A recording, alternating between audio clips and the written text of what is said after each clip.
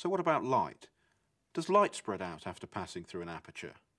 Well, here's an aperture, and if I put this piece of card up here and we look at the shadow cast by this aperture, then it doesn't seem to be causing much diffraction of the light.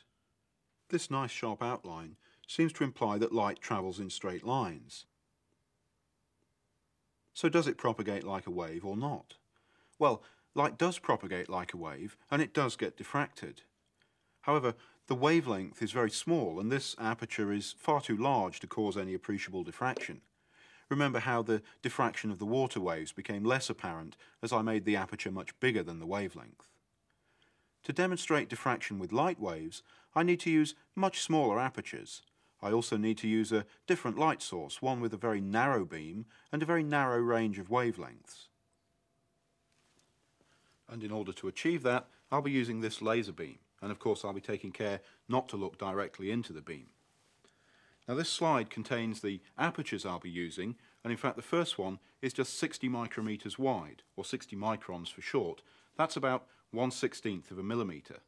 So if I place this slide in front of the laser beam, you'll see the diffraction pattern on the screen over there.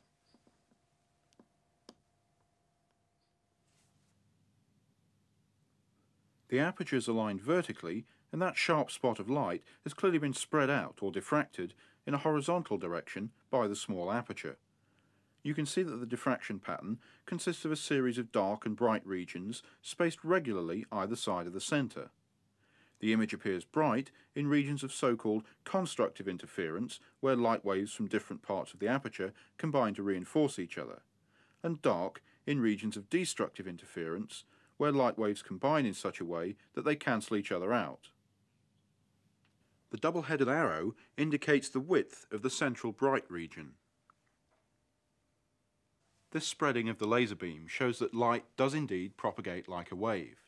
Now, if you remember with the water waves, you saw that changing the aperture changed the amount of diffraction. So again here, if I use a smaller aperture, you should see that the diffraction pattern spreads out more. This next aperture is just 30 microns wide. Again, the double-headed arrow indicates the separation of the first dark regions on each side of the centre.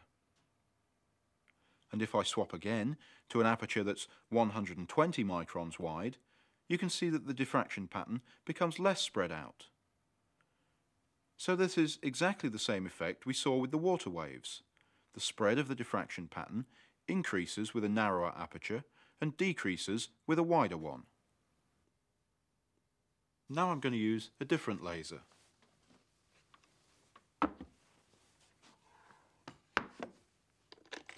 This one produces green laser light, and I've already put the 60 micron aperture in front of it, so let's take a look at the diffraction pattern produced in this case.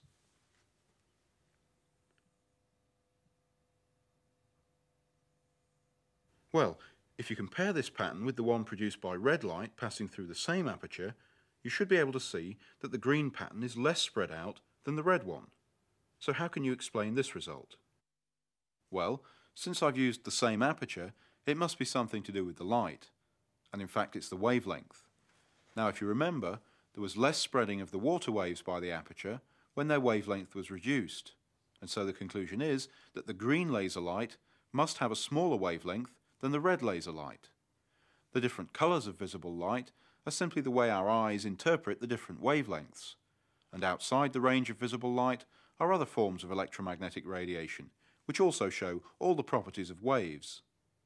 And within the visible range, the familiar rainbow of colours, red light has the longest wavelength and blue light the shortest. As for all waves, the frequency multiplied by the wavelength is the speed of the wave, which for light has a value of 3 × 10⁸ meters per second and is given the special symbol c.